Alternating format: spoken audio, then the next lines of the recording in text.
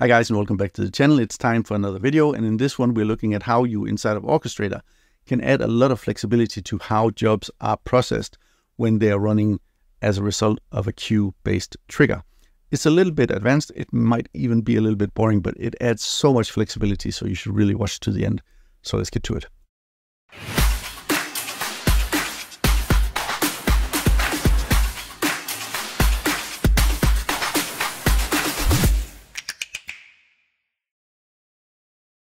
So if you're like me, you've probably built a ton of processes that run off of a queue. So if you use a robotic enterprise framework, you have a queue and you have a trigger, and the trigger simply fires whenever something is put into the queue, and then it runs until the queue is empty. And that's all well and good, but sometimes it isn't.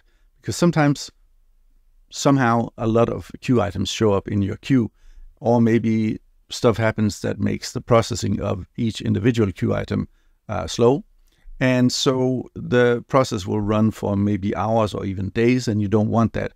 At least you want some control over that. So there are some options inside of Orchestrator that can help with that situation, and we'll take a look at those now. So let's jump into Orchestrator. So inside my Orchestrator here, we can see in the shared folder, we have one process. It's called My Process. This is just a dummy process. We're not actually going to run anything in this video. And then in the Queues tab over here, we have one queue called My Queue. And if we go back to the Automations tab and into the Triggers page, we can see that we don't have any triggers configured yet. So let's add a new queue-based trigger. And we'll do that by clicking the Add New Trigger button up here. And we will call the trigger, we'll just call it My Trigger, just to keep it simple. And then we'll need to select what process this trigger needs to run when fired. And that is, of course, the My Process process. The account and machine is always the same in my videos. It's any user, any robot account, and any machine, because I only have one of each, so it's pretty simple. And then up here in the queue selection box, we need to select which queue is it that we want to trigger or to fire this trigger. And of course, that is the My Queue queue. So for this video, the interesting stuff is really at the top part of the right side here. And the first one, minimum number of items to trigger the first job. Well, that simply defines how many items need to be put into the queue before you trigger the first job. And by default, this is set to 1. So anytime anything is put into the queue, this trigger will fire and run the process. But you don't always want that to happen, because sometimes there's a lot of overhead in starting a process. You need to start up applications, you need to shut them down again, and maybe for some reason you want the process to run whenever there's only a certain number of queue items. This could be for reporting purposes and stuff like that. So maybe you want to set this to a higher number. We can set it to 5. And now if we add 4 items to the queue, the trigger is not going to fire. But if we add 5 items, funny enough, then it will fire. So that's the first one. Maximum number of pending and running jobs allowed simultaneously. That's a funny one. That's something you use if you want to scale out the execution of this process horizontally, or at least scale it out to more than one robot. It doesn't make sense to change this number to more than 1 if you only have one robot machine, because if it creates 2 jobs, well, the first job is going to run until the queue is empty. So nothing more is going to happen, right? So you want to do this if you want to split the number of queue items between several machines, right? So basically here we have a robot, right? And we have a single process, process A. We also have a queue with a number of queue items in it. Now, whenever we fire process A using a queue trigger, what happens is process A is going to execute a number of times and process each queue item in sequence until it's done. And it's going to take a little bit of time because there's only one process, there's only one machine, but there's a ton of queue items, right? So it takes a bit of time. And in our case, let's say this takes 90 minutes to process these queue items. It's a bit longer than what we want, really. So what if we had another robot machine? So now we have robot 1, robot 2, both can run process A, and both have queue triggers configured to run when something is added to our queue. So what's going to happen here is each of them is going to process items, not in turn, but in parallel. So as you could see when the animation ran, the queue items were processed a lot faster, because now you have 2 robots doing the work of what used to be one robot. So it'll be done, in our case, in, let's say, 45 minutes. So that's an example of a case where if you have another robot machine, you want to change this number up here to, for example, 2.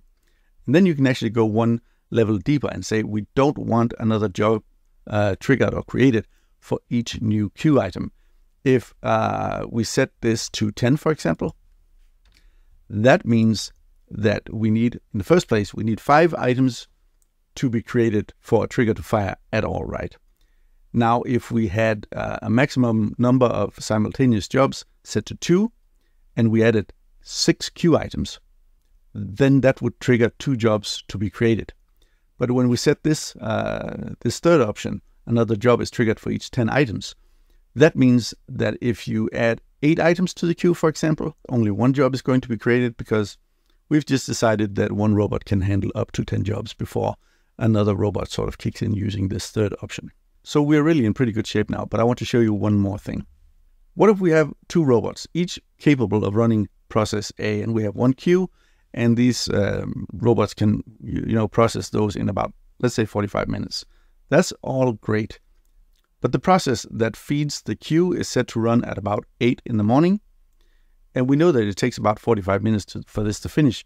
And actually, we have another couple of processes, process B and process C, and we want those to be processed by Robot 1 and Robot 2 respectively at about 8:30. That's going to be a problem because at 8:30, Robot 1 and Robot 2 are going to be busy processing the queue items.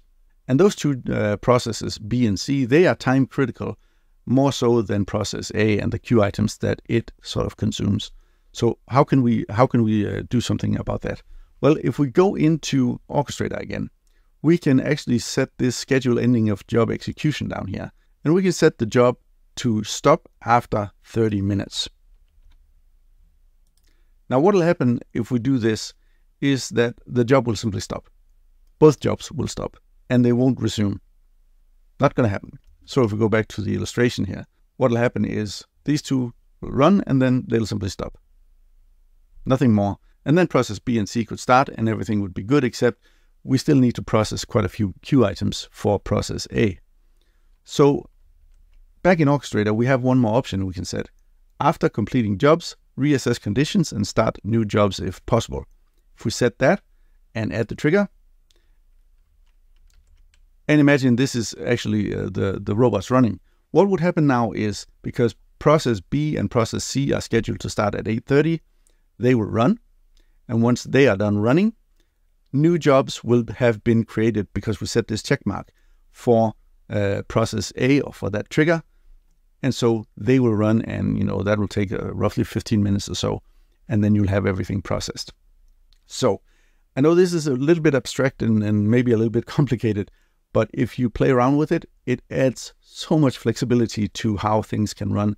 So if you like the video, make sure you give it a thumbs up. It really does make a lot of difference. And if you like the channel, subscribe to it and hit the notification bell so you'll be notified when I put out new videos. I don't do it that often, so it's not going to be annoying. So make sure you subscribe, hit the notification bell, give it a like, and I hope to see you in the next video. Thank you for watching. Take care. Bye.